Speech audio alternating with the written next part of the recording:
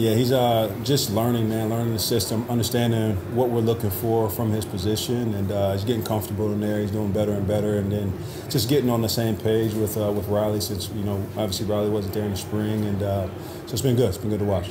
I feel really good about, there's 8 or 9 guys that I would feel comfortable with, like, being in the game.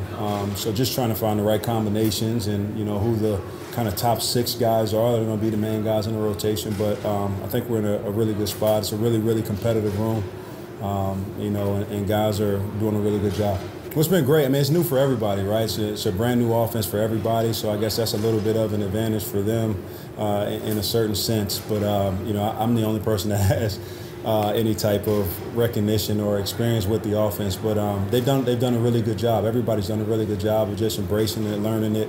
Whether it's guys coming from different programs or guys that were here last year, and so it's been fun to kind of watch. Competitiveness, man. I think this is a competitive group, and guys that it means a lot to, guys that play together, guys that are unselfish.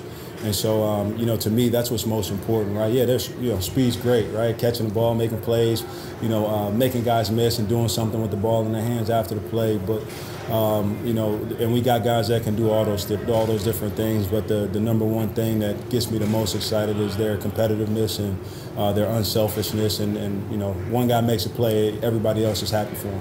Chris Mitchell, man, Chris has done a great job. He's got, everybody knows about his speed. He's done a really good job of just developing his route tree. I think we're asking him to do probably a little bit more than what he's used to doing, and he's adjusted to that really well.